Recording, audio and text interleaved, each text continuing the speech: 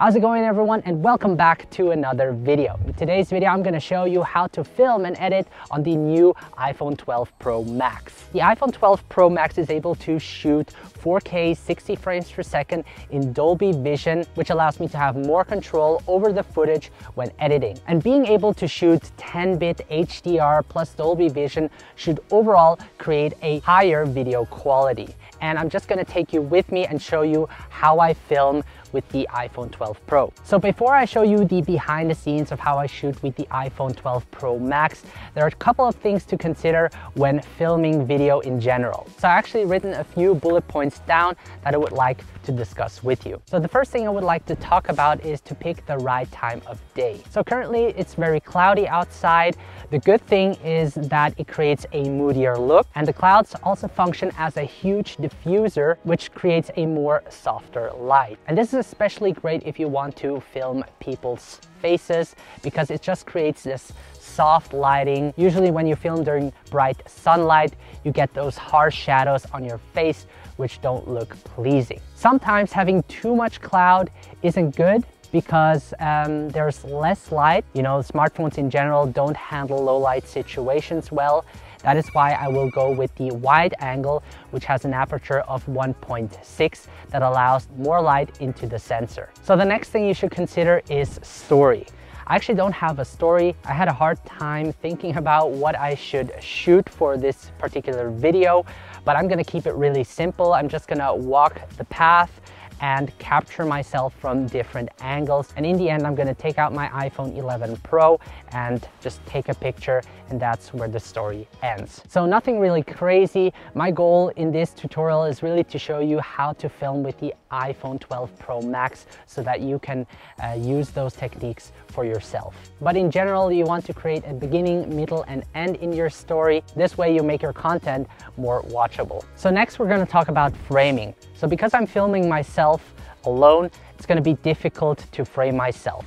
But luckily I have my iWatch with me, which allows me to use the camera app and pair it with the iPhone 12 Pro Max. So what the iWatch allows me to do is I can monitor myself from a distance and start and stop recording. The cool part is I can also set focus and exposure, but the downside is I can't lock it. So I will have to lock it before I get into position. So I like to use the rule of thirds to frame myself. If you're not familiar with the rule of thirds, it basically divides the frame into 9 sections. You want to place the subject or yourself at one of those intersection points. As of right now, I positioned myself in the center because I wanted you to focus on me. Sometimes this composition can be powerful, but you don't want to overuse it.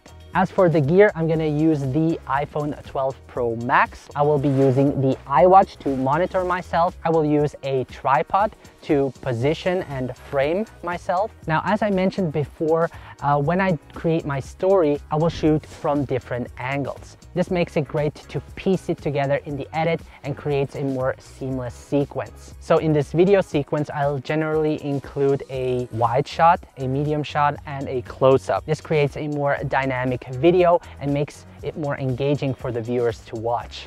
It's getting cold out here. So next we're going to talk about camera settings. So in order for you to record 10-bit HDR Dolby Vision footage, head over to your settings, then select camera, and then go to your video recordings, and then make sure to enable HDR video high efficiency. And that's basically it. The reason why I selected 4K 60 frames per second is because 4K just has more details than 1080p, so I can crop in without losing quality when exporting it in 1080p. And 60 frames per second will allow me to slow down the footage. What you also want to do is enable grid lines. This way you can frame the subject better. Let me now show you how I film myself using the iPhone 12 Pro Max. So in the first shot, I will be walking this straight path. I'm gonna first set up my camera. I'm gonna make sure it's leveled. And that is very helpful if you have the grid lines enabled. I'm gonna now lock my exposure and focus by tapping on it, lock it, and I'm gonna pull down the exposure just a little bit because I find the standard camera app generally overexposes everything just a little bit. And if I'm happy with it, I'm gonna hit the record button. Wish me good luck.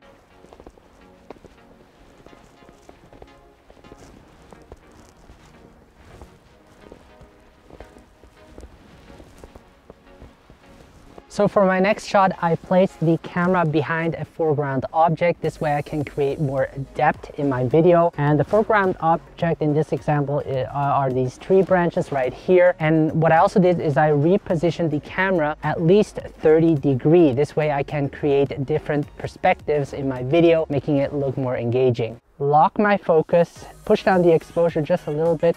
As you can see with my watch, I can check if the framing is right. So I'm gonna position myself to where I would be walking, probably stand right here. And with the iWatch, I can see if I have myself in the frame. And I do. So this is gonna be a great shot. I'm gonna press the record button, position myself, and action.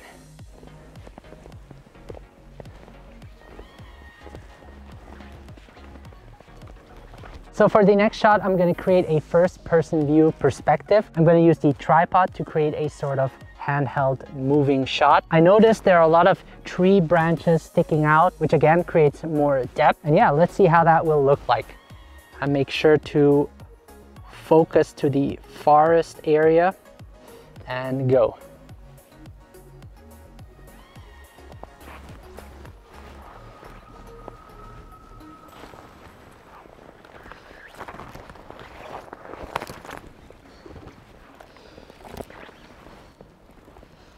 So next I will be doing a handheld shot.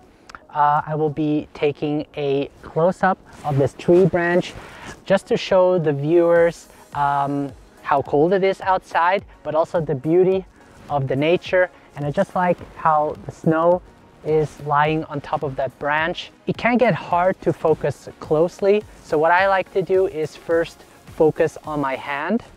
Once you have your hands in focus and close enough, you can lock the focus and exposure. So now I have everything nicely in focus, and I'm gonna create a slide shot.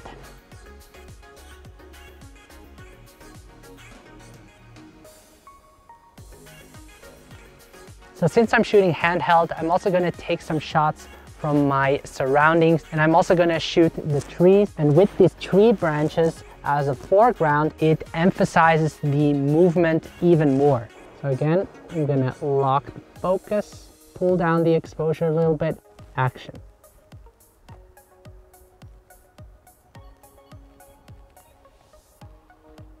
So for this shot, I placed the camera at a lower angle. And the great thing about this tripod is that I can bend the legs to get a lower shot. I will be simply recording my feet walking across this path. And I used the iWatch to frame myself, which was really helpful. And let's see how this looks like. So now I can simply press the record button and start with the scene.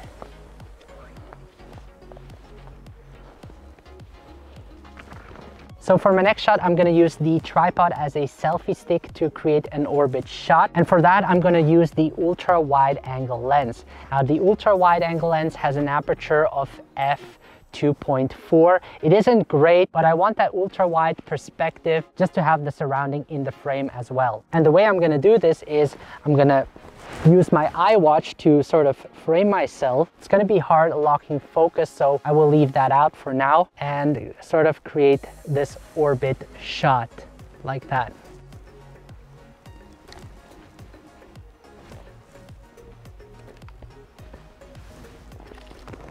So I noticed this nest, and I thought it would be great to have a shot of the nest and the path where the nest is in focus and the path out of focus. This way I can create a shallower depth of field, also by placing the subject closer to the camera. Action.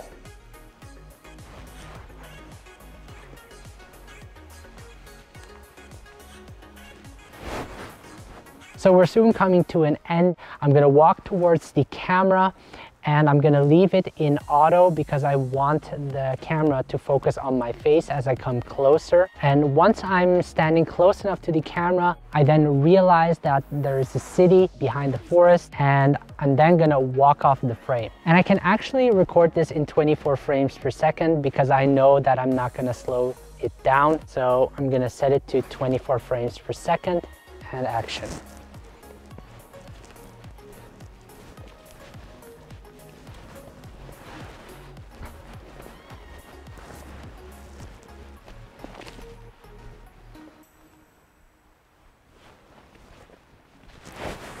All right, so this is going to be our final shot. I'm going to create a wide shot and I will have myself walk in from the left because in the previous shot I walked out to the right. So I want to keep that continuity in my story. Otherwise it would be confusing. So having the screen direction in mind is important. I will also be shooting this in 24 frames per second because I don't plan on slowing it down. As I walk in, I want to position myself in the middle of the frame. I already set a reference point using a stick so that I can position myself correctly in the frame.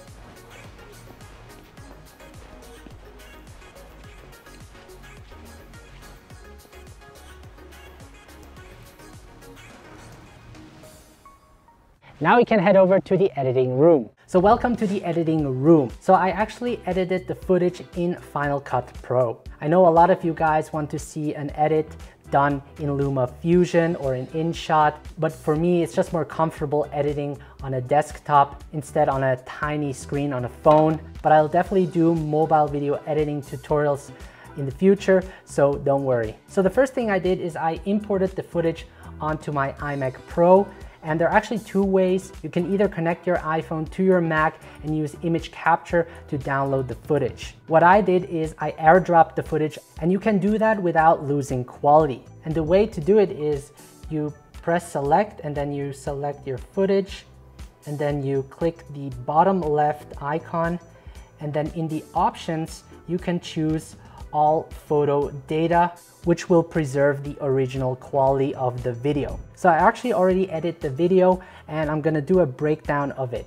So let's hop into Final Cut Pro X. So the first thing I did is I dragged all of the clips onto the timeline and then I shortened each clip to just get the best sections. Once I have that, I searched for the right music. I use Artlist for all of my music, and I wanted the music that was cinematic and had a crescendo in it. So I actually shortened the music to fit it with the video, and you really have to play around and see how you can shorten it together using these fade handles. So another big part is to add sound effects. I added a lot of footsteps into the video just to make it come alive. I also added a subtle wind as well as forest ambient sound, which I also got from Artlist. What I also did is I added a GPS female voice since I'm looking at my watch. I thought this fit pretty well. You've arrived at your destination. So the next thing I did is I color corrected each shot. I made sure that the white balance is correct as well as the exposure.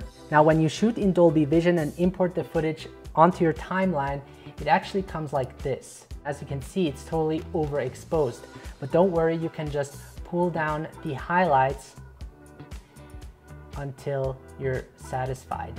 The next thing I did is I added a LUT, which is a lookup table, on the entire clip. So this is actually the Proximal orange and teal look, which I created on my own, and I applied it to the entire clip. And what the orange and teal does is you get those nice orange and teal colors in your shot, which again creates a nice contrast in your video. So one of the biggest challenges is the change of exposure. Even though I locked my exposure, in some situations the exposure still changes. Let me show you what I mean. So in this shot, as I come in, the exposure changes. See? And what I did to fix that is I actually added keyframes into the midtones and adjusted it as I went through each frame. So this is the before. And this is the after. It's still a little bit noticeable, but overall I think I did a great job. In terms of movement, since I shot everything on a tripod, in post I added digital zoom almost to every clip. So in the first clip you will notice that it zooms in because I like to have movement in my shot. These two clips already have movement in it. This clip as well, zoom in, zoom in. This has already movement in it, zoom in, zoom in. And in this shot, I created a digital pan to the right. So that is also a great way to add more movement in your shot and making your video more dynamic. You probably also noticed the black bars at the top and bottom. I actually didn't plan on adding black bars, but I thought it would make it look more cinematic. Now, it's not the normal cinematic aspect ratio that you see in Hollywood movies because I didn't intend to use it. So if I would use the 2.3:5, it would ruin all of the shot because I didn't frame it that way. So that's why I kept the border size small, which still creates a sort of cinematic feeling to it. So once I edited the entire clip, I add a little bit of sharpening to the entire clip. And this is a great way, especially with smartphone videos, to make it look a bit more high quality. And that is basically it. That is how I edit iPhone 12 Pro footage in Final Cut Pro. Let me know if you have any questions. Make sure to subscribe to my channel if you want to see more awesome tutorials like this. By the way, if you're new to smartphone filmmaking, I created a free smartphone filmmaking guide that you can download. The link will be in the video description below. Hopefully you liked that short cinematic video I did with the iPhone 12 Pro. I actually have similar videos like these. Here are two videos that will certainly interest you as well. Thank you so much for watching. Have a great day, and I will see you in the next video.